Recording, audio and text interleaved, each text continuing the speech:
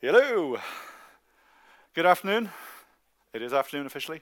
Now, how many of you saw Scott's talk before? Excellent. We have a little surprise. Scott's going to do another talk. Scott doesn't know he's doing another talk. Right. Want me to fire up something? Fire it up. We found something with the Norwegian website in my talk, and I said that right after my talk their cert would expire and their site would go down, and their cert expired and their site is now down. So if anyone knows someone, thank you. I didn't do anything. Time passed by. But yeah, so this is what happens. Let's encrypt cert. Open up the cert. It was like 1 o'clock, right? 13:30, 1300. So if anyone knows anybody at this company and they would like a consultant to help them with, no, I'm joking. I'm joking. There's plenty in the audience. So yeah, so this is why you need Nell, because they would have got a report for this, and I bet they don't know yet. They don't have a Twitter handle either. So if anyone has Facebook or email for them, be a friend and let them know. And I'm going to hand over to you now. Thanks very much. I just wanted to point that out. Thank you very much. Welcome. So he gets usually when someone finishes a talk, they get a round of applause. There you go. Hey, I'm leaving. Yay! All right. Welcome to Hacking a Cat, or alternate attack vectors for security people. This talk is born a bit out of frustration because I was asked at one point to give the most insane way to attack something, and I'll explain what happened. And it comes around working against digital implants. So, for example, embeddable systems. So I'm going to show you, this is all hypothetical, none of this is actually has happened or legit, but it just will show you some ideas of way you can potentially think of something, and then also how we are going to kind of have to think a little bit further. Now, I'll just introduce myself. My name is Niall. I am the head of cybersecurity at Capgemini. I do a lot of things with things. And I have Twitter, unlike some of previous people we've been talking about. I do like to be tweeted at, but not as much as Scott and Troy. You can visit my company's website. Please don't visit my blog. It's well out of date.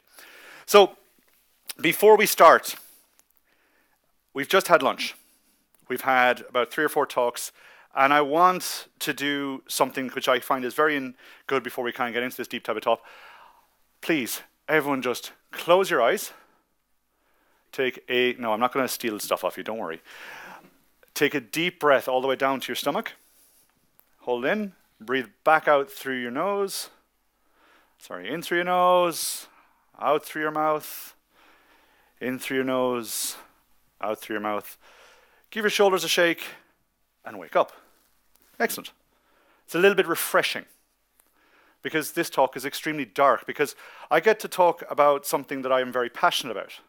I get to tell you that security is extremely hard. Security is very hard, and not in the kind of way that just because I do it, security is hard. No, security is hard because the mastery of anything, it takes time. Like carpentry, artistry, cooking, all these things, to be good at it takes time. It takes effort, it takes a lot of skill, it takes a lot of work to get to that position that you can say, I am an expert in this. I have been doing InfoSec for 20 years. I feel like a noob half the time I walk around because there is something new every time. Someone shows me something new every day. And I go, that is insane, that is crazy. And it comes from the understanding of things like risk and threat. Do you understand the concepts of risk and threats? A risk, something that could potentially happen. A threat, something that could potentially happen to you. Now, I am a software developer. I have been for a while, a long time in my life. And as a software developer, I created many, many crazy programs. And I am married with 2 kids. And as a father, I created 2 batshit crazy children. They are the jewels of my life. They provide endless entertainment for me, and also endless stories for my talks, because they are very, very smart.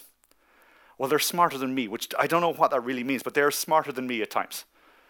My 2-year-old, she's a little girl, and she goes, what I find she does is she knows how to play her father, just like all little 2-year-old girls do. And I go, I come up to her and I'm just, the typical father, you're playing a little bit, you're having a bit of fun. And you go over and you go, ha, Papa's got your soother. And my 2-year-old, lip out, big eyes up, looking at her father. She's up to about here. And she goes, Papa. I said, yes, honey. Come here. What? Hand. Straight up. Grabs me by the beard. And then lets go of her feet. Which means gravity kicks in about now. And I go, well. She goes, I have the soother. And I went, we're cool. We're cool. We're cool. Risk factor I didn't know with a beard. Number 1. Threat factor, my daughter. So I'm sitting on the couch. Barnatev is on the TV. That thing we also call babysitting duty. And I hear... It's like, what the hell is that? And I poke my head over and I see my 2-year-old. And she's pushing a trip-trap stool over to the counter. And she hops up on the counter and puts her hand up to grab the door to the cupboard and looks in and she just goes, Argh!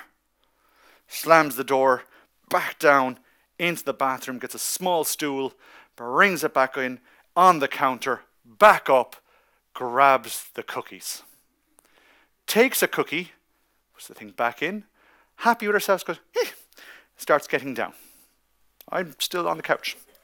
This point, my wife walks in. And she goes, what are you doing? And I went, which one of us? Because at this point, I am an accomplice, not a parent.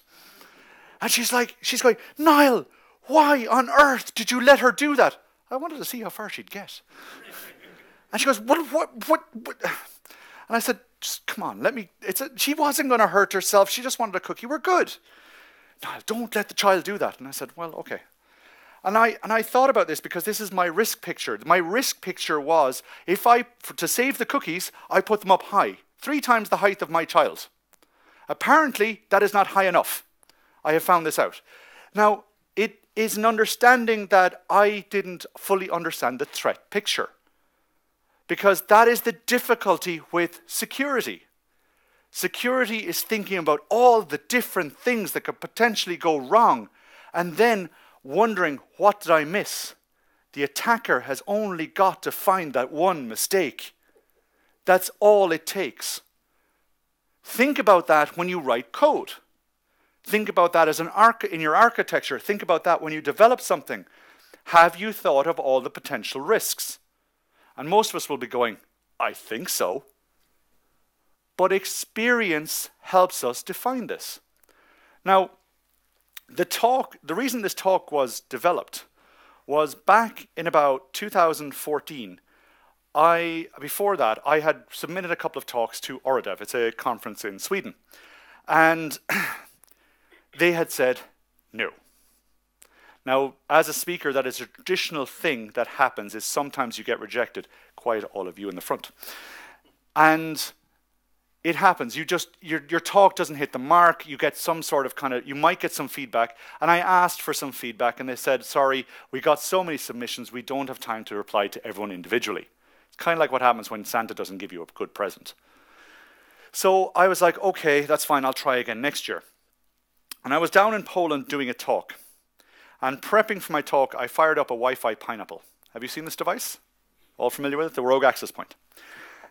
And a computer connected to it, as it does, and began to access the Oradev backend database through the web application, which was running over an insecure web connection. And the person logged in, so I captured the username and password. As it happens, it just, this traffic is going along, you're kind of going, woo, credentials, yay. So if you've ever used SSL strip or something, it creates a creds file for you to look at. So after my talk, I kind of look at the stuff, and before I delete it, I just have a quick goose in case there's something odd. And you get some kind of more interesting stories for a talk.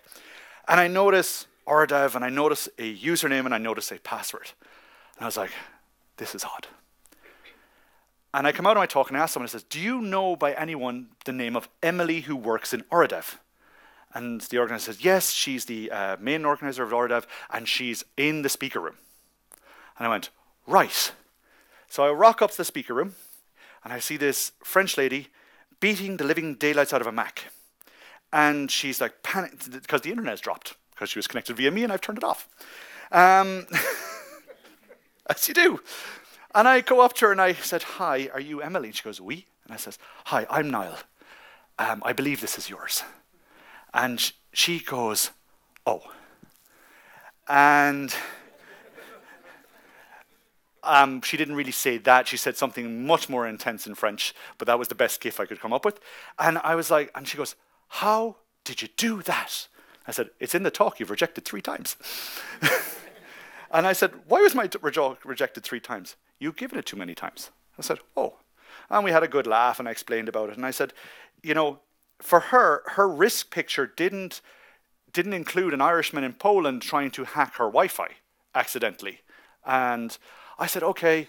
So fast forward to last year, and I'm in an airport lounge in Paris, or on my way to Paris.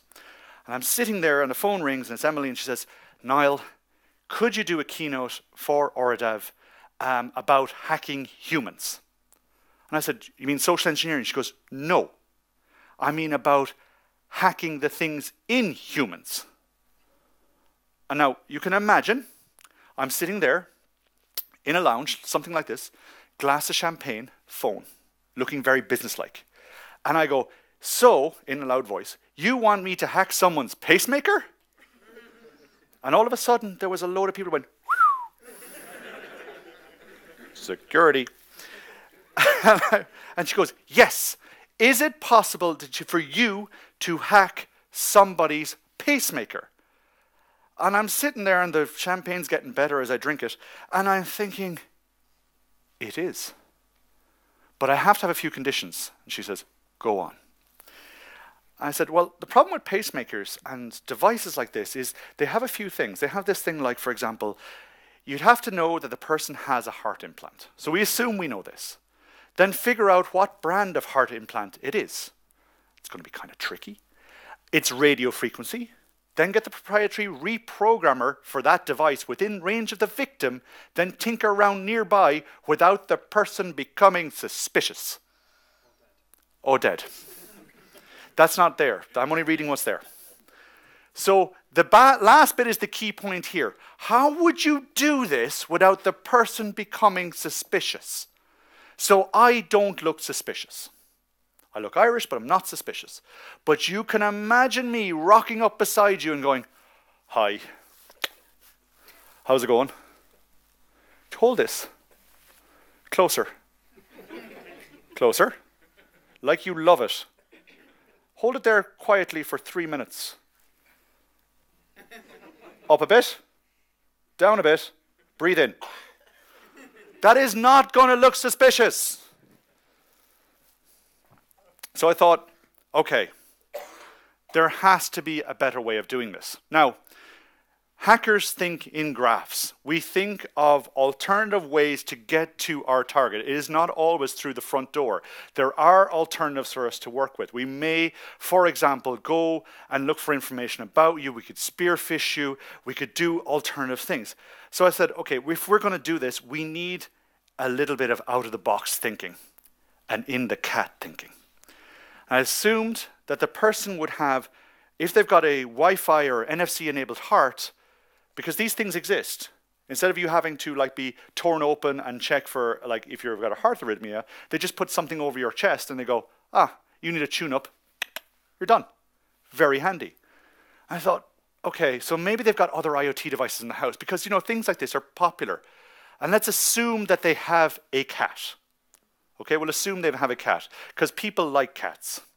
Cats never try to kill you. So I have been told.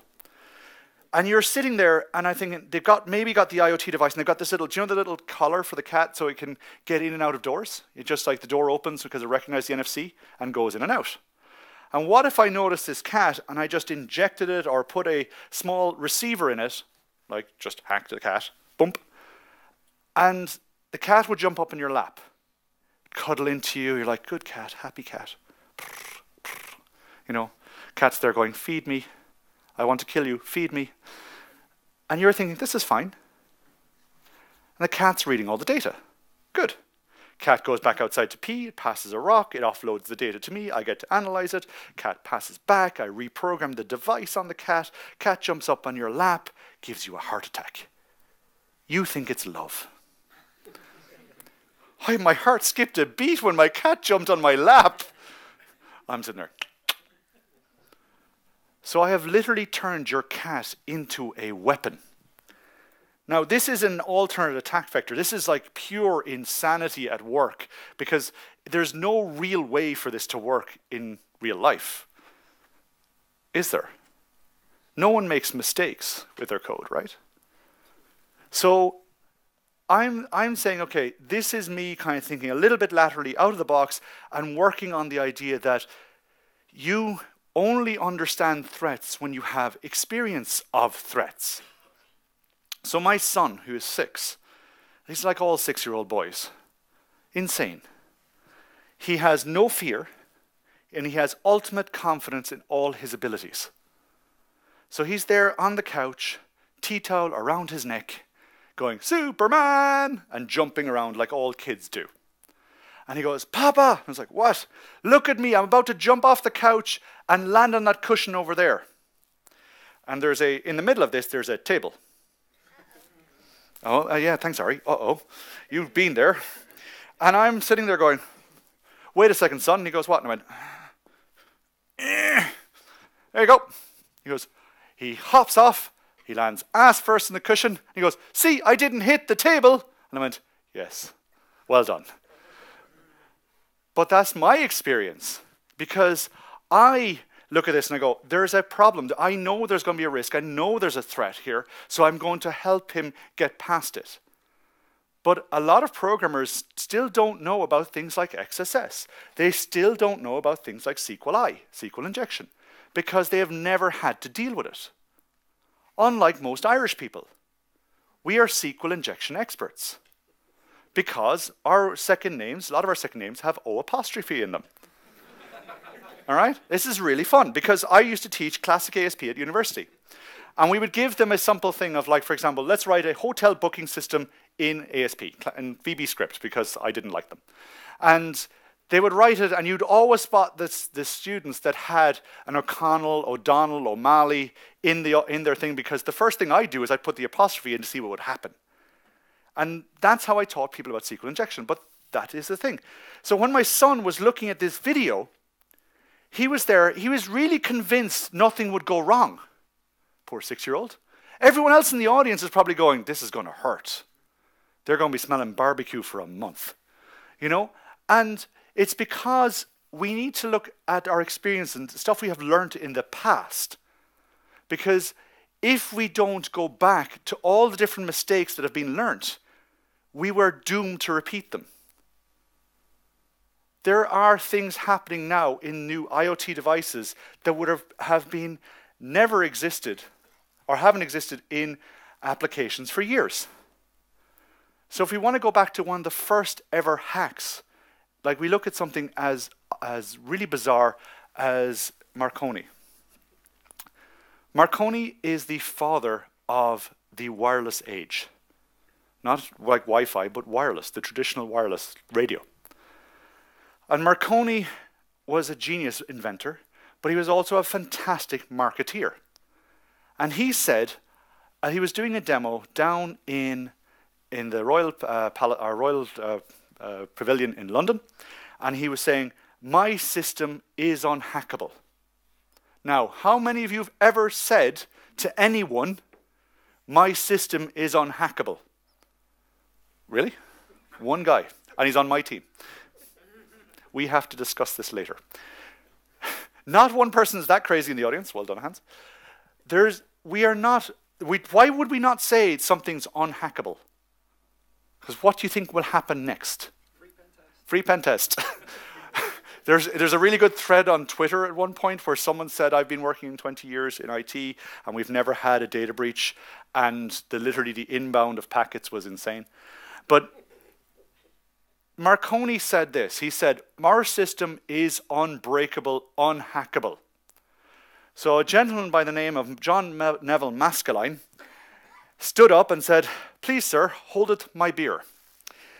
Now, John Neville is an inventor too, but he is also credited as a magician. And so what happened was, he thought about how this was going to work. He knew that Marconi had his assistant 300 miles away in Dover and was going to send a message near instantaneously to the to the event they were having in London. And he thought about it and he says, I'm guessing, I'll make a couple of assumptions. One, Marconi hasn't thought that anyone will try to break this. And two, we'll assume that everyone else doesn't know anything about this. But Maskelyne was also inventing wireless technology and was trying to do it, or trying to sell it, but couldn't due to patents. So what he ended up doing was he effectively man-in-the-middled the device, because he found out that all the receivers were listening on all channels, or all frequencies. So basically he intercepted it, it never made it to Marconi's device, and he just sent something else. What he did was he sent a thing, rats, rats, rats, rats, rats. So this thing started pumping out this whole thing, and Marconi was going, that's not what's supposed to be sent. And then it started coming out with, there was a little fella from Italy. And it continued a little bit more racy than that. But Marconi was proven wrong. Okay? And since then, we've started to secure things. We don't assume that people won't be able to find them out. Because if we look a little bit further back in history, we look at like this. Does anyone recognize this screen? It's a virus from 1992. All right? It's a boot sector virus. For those who are old enough in the audience to figure out what that is, it is what happened when you 3D printed a save icon and you put it in your computer and it infected your computer. Okay? When you put an old floppy disk in, the thing would go and then it would infect the MBR, the master boot record, because no one ever thought to quarantine the MBR to check if someone would write code there and overwrite a potential disk. So now this is protected by default now. We fast forward to something like 1999. We had I Love You and Melissa. Anyone around when this was launched? Yep. Anyone in corporate when this was launched? Yeah, randomly going around and plugging out computers. And please don't say I love you, because that was the thing. And where did this come from? This was because Microsoft allowed VBS scripting as a kind of productivity tool within Outlook.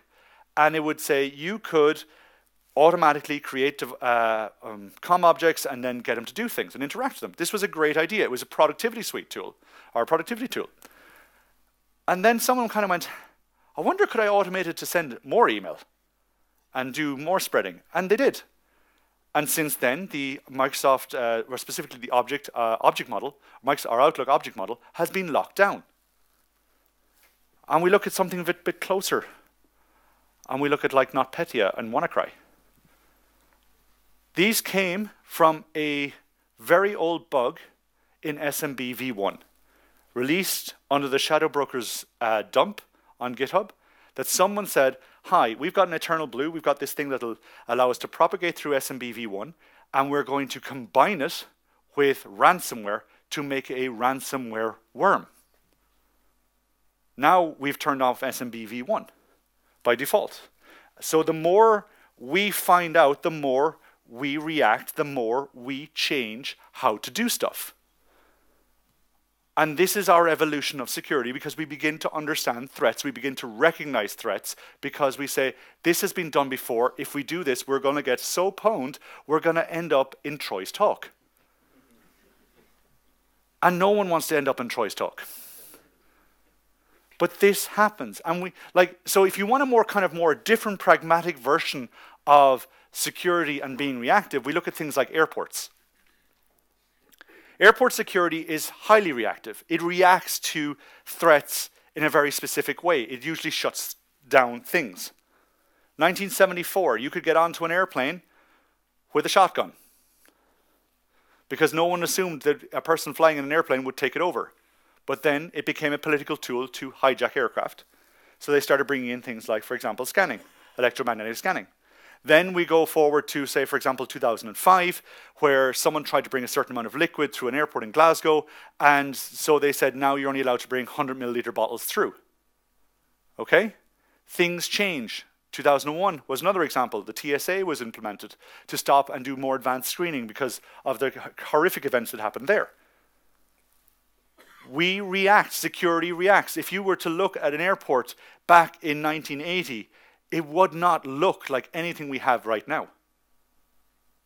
Yet we just go, this is fine. Because we adapt and we work with security and we get better at it. The thing is, though, if you start thinking about being security conscious, what happens? Paranoia. People call you paranoid. As soon as you start saying, oh, we should do this, people go, don't be so crazy, Niall. Don't be so paranoid. It's a common reaction. Why? People don't see the risk. People don't see the risk, and people are inherently good. So I ask a question, why do you lock your door at night? Who doesn't lock their door at night? Where do you live? There's always one guy that lives out in the woods. I did this guy, it was a particular guy, he did it. He was in Finland, and I think the nearest thing to him was 80 miles away. And I was like, God, man. He says, I don't need to lock my door. You live out in the woods, so therefore you don't lock your door. What about polar bears? Because apparently that's all that lives up here. But why do you lock your door? For those that do lock their doors. It locks automatically? You have an IoT lock? Oh, good. We lock our door because we know people will sometimes walk in. They might do this. Now, when I moved up to Norway first, coming from Dublin, I automatically, when I came into the apartment, I was living in a nice, fairly safe part of Stavanger. And I say fairly safe, it means hyper safe in comparison to any other place I've lived in the world. Close the door, and I lock it, and I walk in. And my wife goes, why on earth do you keep locking the door? I said, because it's automatic, just in case someone will come in, because we won't see them. And she goes, that's crazy, no one do that. And I'm there at ONS. If you've ever heard of ONS, it's the big oil and gas symposium in Stavanger. And what you can do is you can rent out your apartment to visiting delegates for a certain amount of money. It's a very handy way to kind of earn, and it means that we don't have to build a ton of new hotels that won't be used. So there's this gentleman. I'm walking out with a bag full of dirty diapers, as you do, because you're a father, and you're like, the child does a lot of shite. And off you're going, and there's this man, he opens the door and he goes, this isn't the stairs. And I'm standing there going, no, it is not. And I said, are you lost? And he goes, apparently so. I said, the stairs are behind you. You go back that way and up. Let me show you how to get there. And he was very confused. I was confused. But it was a case of that we're sitting there going, okay, now I understand why you locked the door. Because people might randomly walk in. And another thing that happens is, where do people put their house keys and their car keys when they come in? Right beside the door. So the door's open, you grab some keys, you walk back out. So that is why we lock the door. Not because we want to stay safe, we just want to keep our car keys in the same bowl so we'll remember them every time. All right? Because we are a product of our society. We are a product of our environment. Norway is extremely safe, which makes Norwegians very naive. You're lovely, you're very naive. But 1,000 years ago, you were not. You were neither lovely nor naive. We remember. That's why I'm here. I'm the advanced force. I'm preparing you. I'm a traitor to my own country. Okay? The Irish people built towers against you because you kept stealing our gold and our pints and our pubs and calling them your own, but giving them the name Irish pubs. Which is a really weird thing when you land in Norway. The first thing they say is, do you want to go to the Irish pub? And I'm like, no, we have them at home. They're called pubs. Can we not go to the Norwegian bar? No, they're not fun. They're full of Norwegians. I'm like, okay. So we are a product of our environment. Like when you're working with Swedes, this is the whole thing you have. It's fika everywhere. Okay?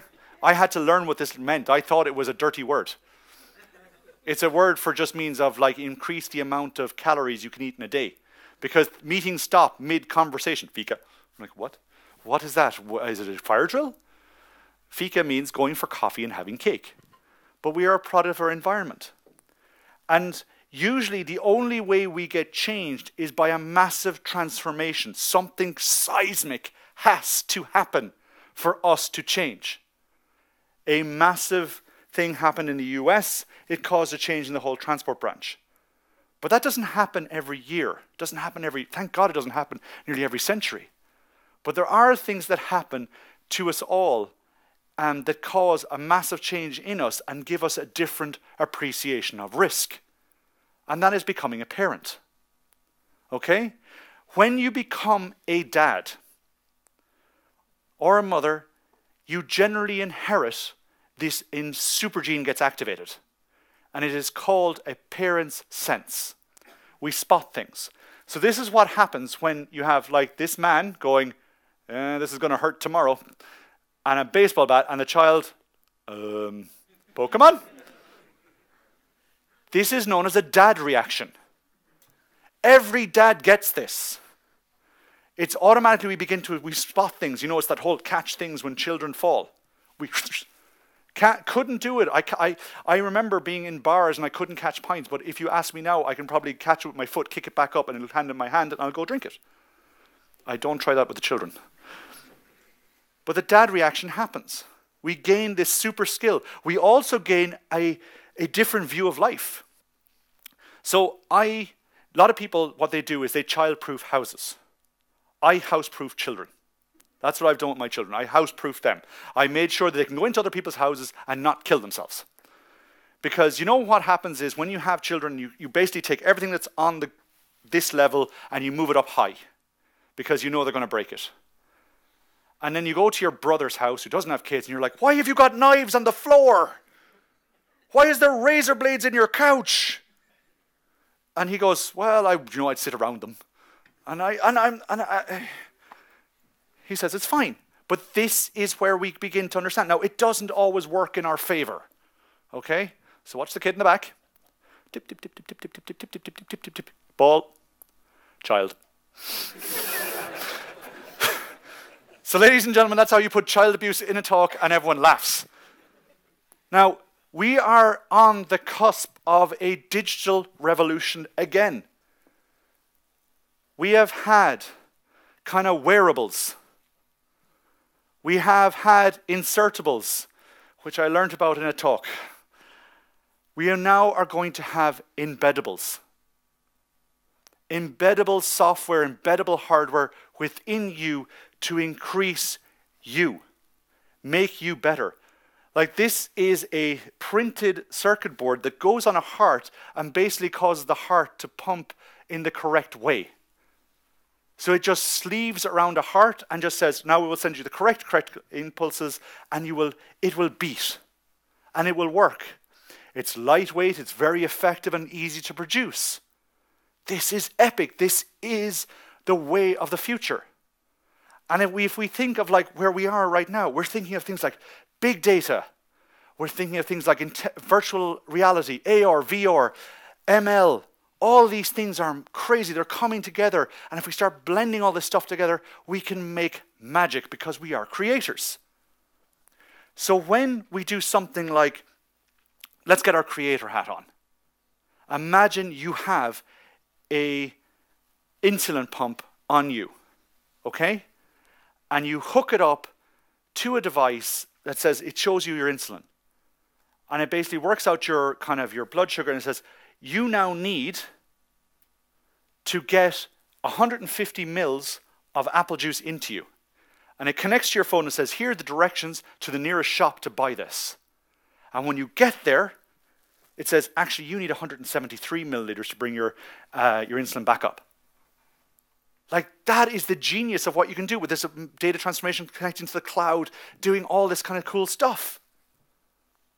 And that's where we are. We're at that kind of creator stage. Everyone in the audience is probably a creator going, I can do mad stuff. And then we have to think about, what if someone abuses it? And we look at something like Facebook and Twitter? Did Mark Zuckerberg, did Jack think that when they invented Facebook in 2005 and Twitter in 2007, that they would become tools to rig a US political election? Did they think they would be standing in front of Congress explaining why their platform was used by Russian troll farms to influence votes? Facebook was set up so I could share pictures of cats and friends. It was not meant to rig an election. But the human has a fantastic way of corrupting technology for their own use. We do this all the time. So when I was building this talk, I was thinking, okay, what is probably the maddest thing that we're going to start seeing in this kind of space of biomechanical, bio-software engineering? And I spotted this, a Samsung Smart Contact Lens. I thought, this is crazy. I started thinking, my brain went into, let's make cool shit with this. Could you imagine having these things on and basically you're knocking around and you can get your directions of where you have to go instead of having to look at your phone and do the usual, oops, telephone pole, oops, tree, oops, something else. You know, it would just show you where you need to go. Your phone rings, a small thing pops up. You get FaceTime right here.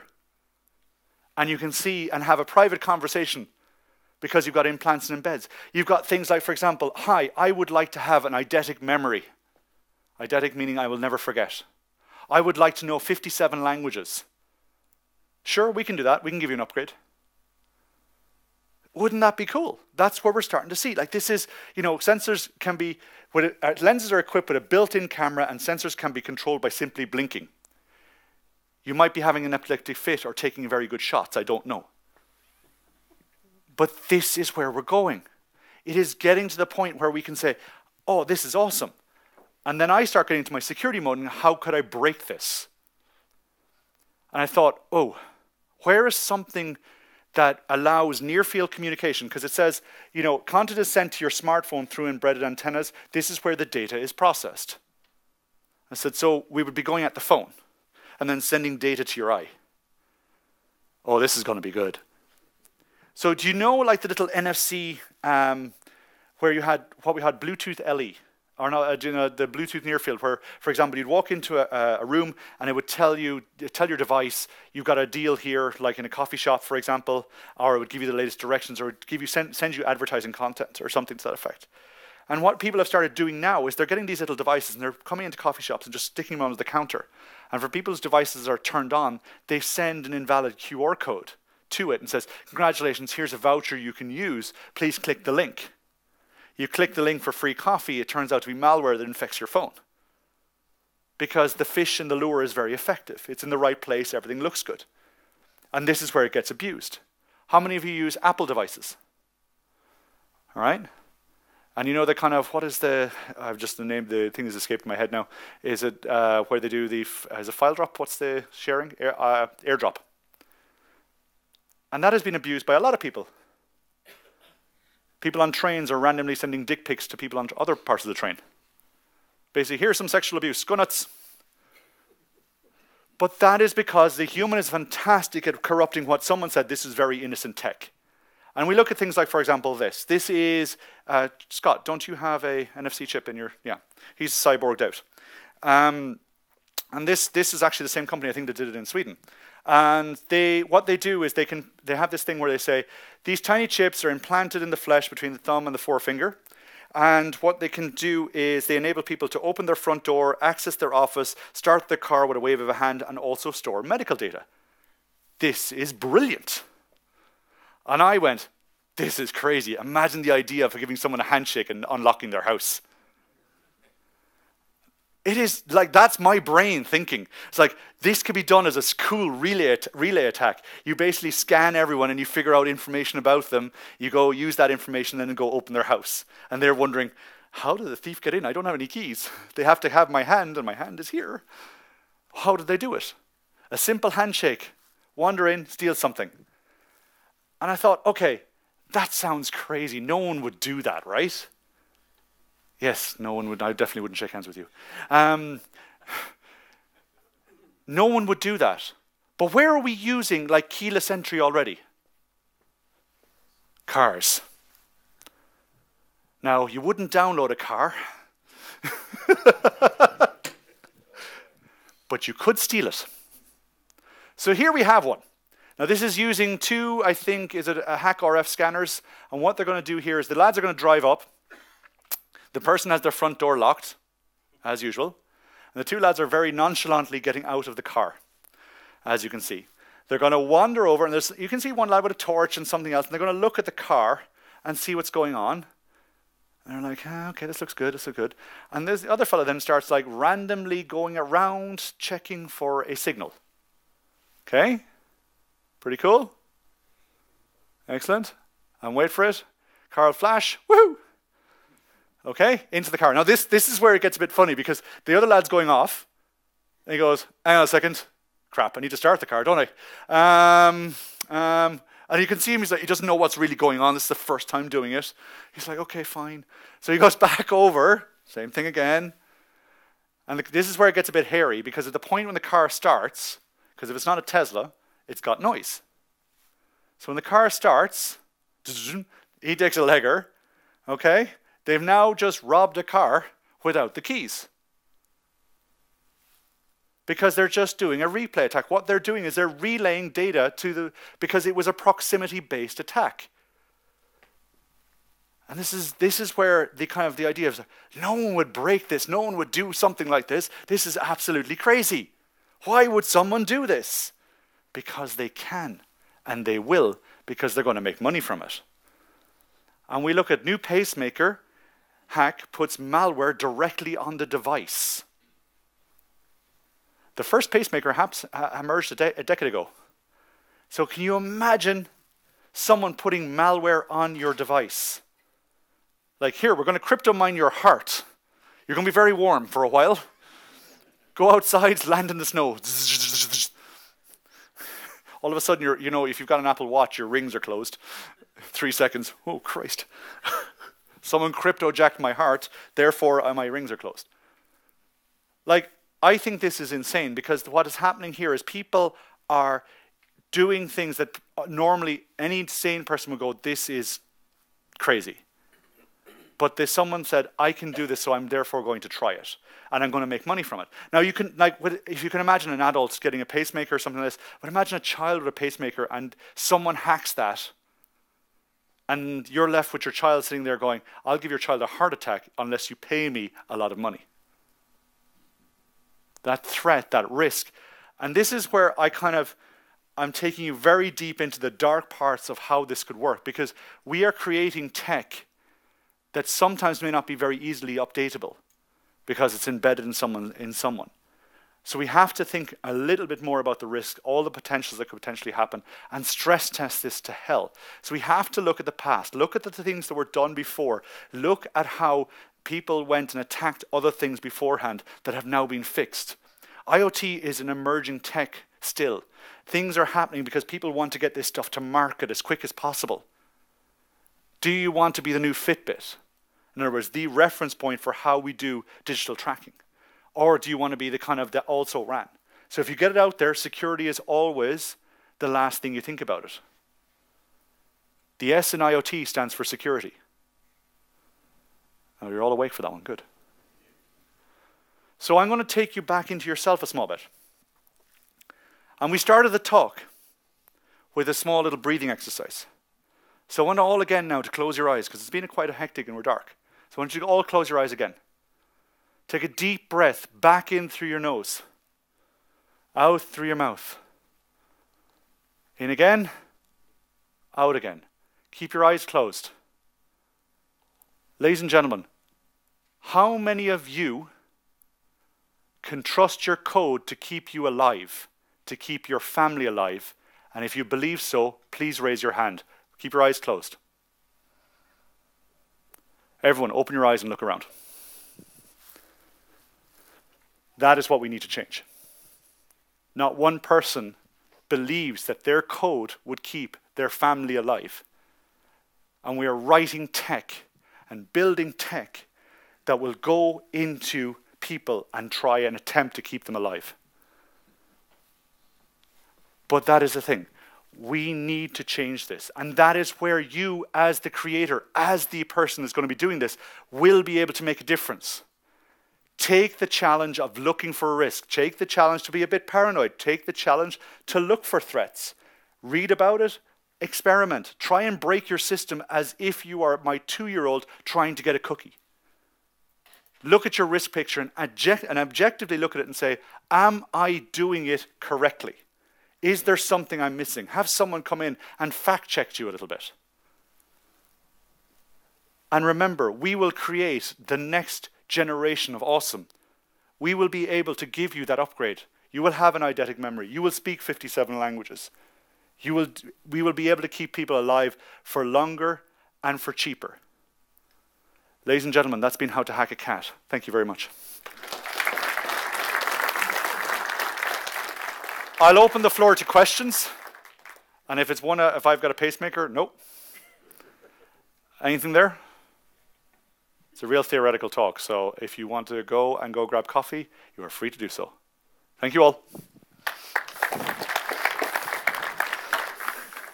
Please remember to vote. I like greens and yellows, but not reds. If you don't have a red, just give it a try. I was just about to say that was a nice talk, but I'll take it back. Thanks. That's a fun talk, man. It is. It's a bit more dark, well more rehearsed though. Yeah. You know. It's a. Hack my hand. Yeah, but I just looked at that relay attack concept. It was just. Because I was thinking, if you did that inside in a cinema. But You know, I know it's very near field. so checked up my